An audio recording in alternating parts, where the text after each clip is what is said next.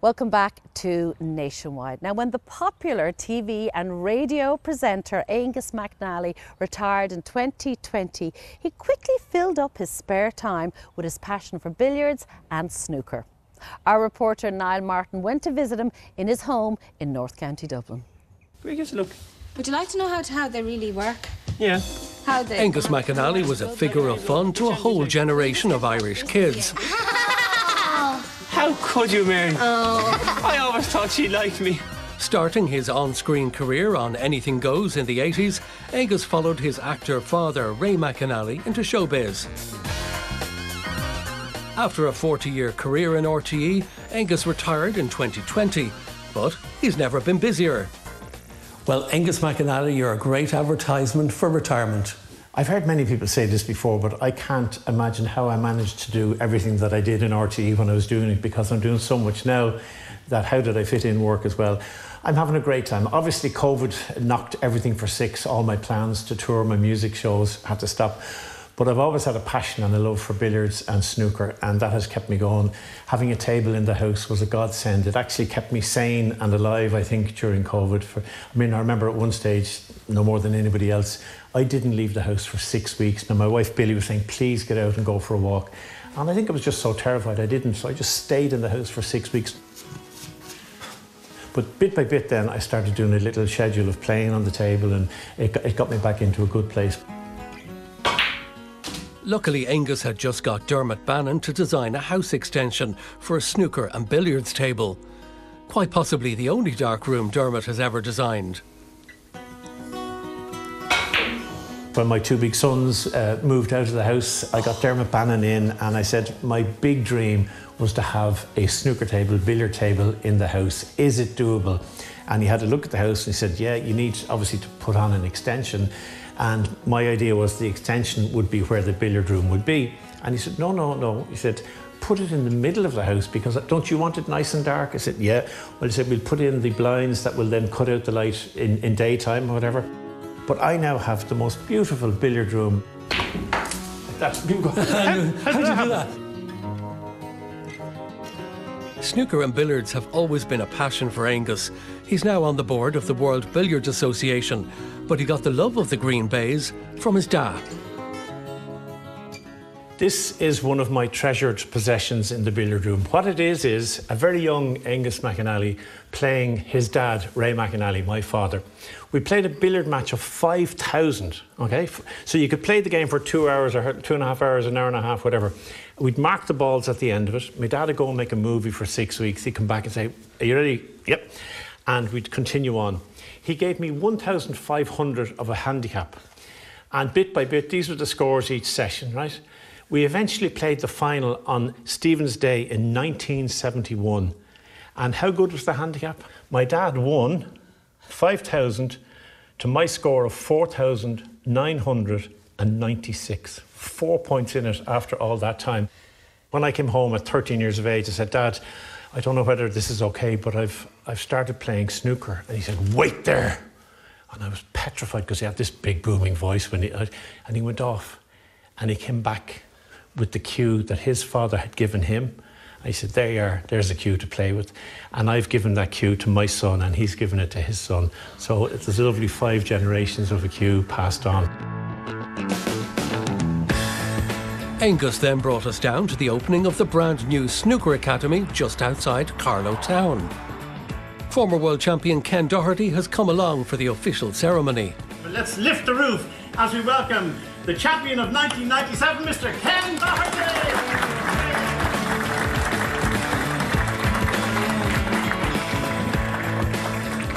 We're delighted to have it. It's been a long time coming.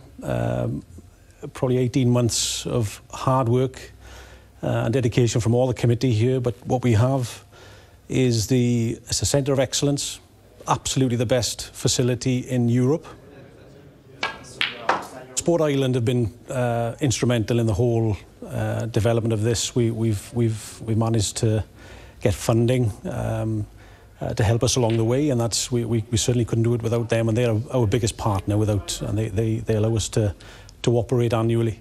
So we have these wonderful facilities here, the top class tables for the very, very best, and all of us. So it's a great time, hopefully, for snooker going forward, and we're very excited about the future.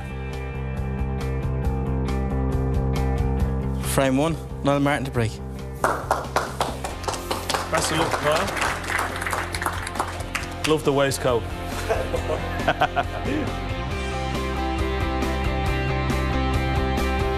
This is a dream for me. Pitting my skills against the 1997 world champion, sharing the same table, feeling the adrenaline rush. Very good.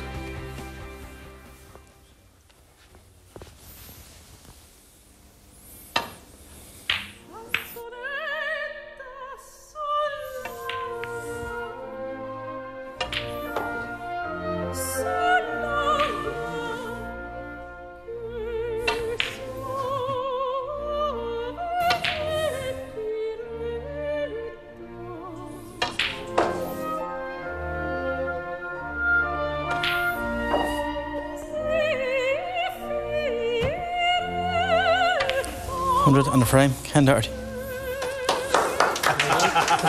Thanks, Niall. I think I played up to my ability. Thanks for coming. Hope you enjoyed it. To have a facility like this, you know, in Carlow, it creates a sort of interest in the sport, and you know, for young, aspiring young professionals to come here, they don't need to do anything else. Just come here and play. You know, you've got the coaching, you've got the tables. There's no excuses, basically. So hopefully it will inspire, you know, lots of young men and young women as well to come into the sport as well, because there's wonderful opportunities for young women in our sport as well. So I would hope that a lot of them will take advantage of this. Thank you. We have 4 women on the world tour, which is a wonderful opportunity for them.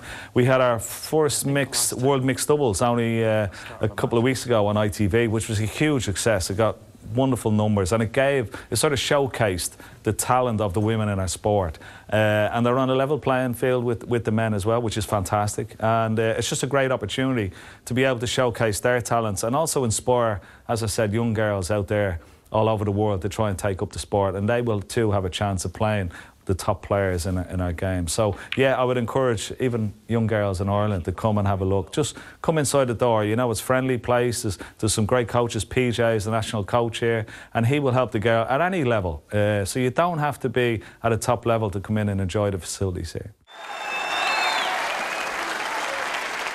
So Caint Doherty thoroughly deserves this Embassy World Championship title. He's a great friend of Stephen. This was the moment in 1997 that Caint Doherty became champion of the world. The biggest welcome was from his mother Rose, who had chased him out of his local snooker hall with a wooden spoon as a youngster and was too nervous to watch her son's famous victory. My mother suffered from high blood pressure, hypertension, so she could never watch me play live. So anytime I was playing live, and particularly during that time in the World Championship, she had to leave the house. She'd get on her bike and she'd cycle into town, and she'd go into Clarendon Street Church and light a few candles, while all this sort of furore was going on in the house with the likes of you guys and the press and all in the house, and creating lovely live pictures. For me, I didn't know anything about that. I wanted to keep myself in a little cocoon back in my hotel in Sheffield and just concentrate on what was happening at the Crucible. Of course, I was playing Stephen Hendry, who was unbeaten in the previous 5 years, so I was a huge underdog. But I sort of, you know, when I was a kid and I saw Alex Higgins win in '82 and Dennis win it in '85, I had a dream of winning the World Championship. You know, lifting that beautiful cup, just like they did, and it sort of gave me an extra belief. You know, they talk about visualisation and stuff like. Well, I had that dream, and I could see myself lifting it. And when I lifted it, it was like all your birthdays and dreams coming together at once. You know, and the fact that the whole of Ireland stood still and I stopped crying in Dublin for 3 hours was just the icing on the cake. And coming home with the cup was, well, one of the greatest days of my life. It's still, you know, every time you pick it up, I still get the chill and the shivers down my spine, you know, and it's. My mother used to clean it all the time. We used to sit on the top of her TV in the front room and it'd be clean. And every time I come downstairs, I'd pick it up off the sitting room and I'd give it a big kiss, and she'd say, well, at least you won it once. Tournament which he loves. Aaron Hill from Cork is our new Irish snooker star. Recently he beat the world number 2 Judd Trump at the Northern Irish Open. Ken said he visualised himself holding up that World Cup, you know, years before he actually won it. Have you got that vision in your head?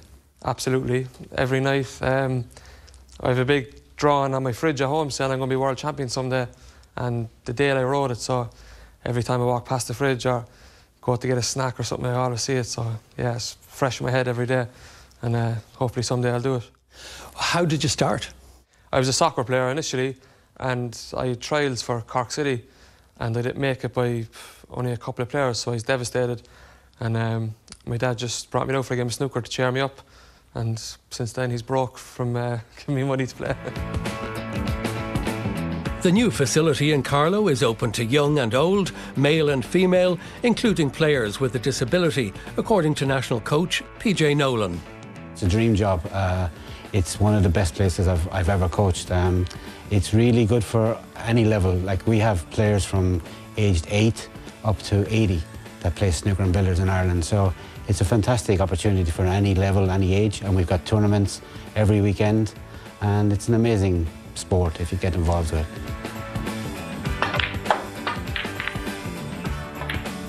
We've got the next crop of players coming through now that are 11 and 12 years old, and Snooker and Billiards Ireland really want to support them and drive them to more success.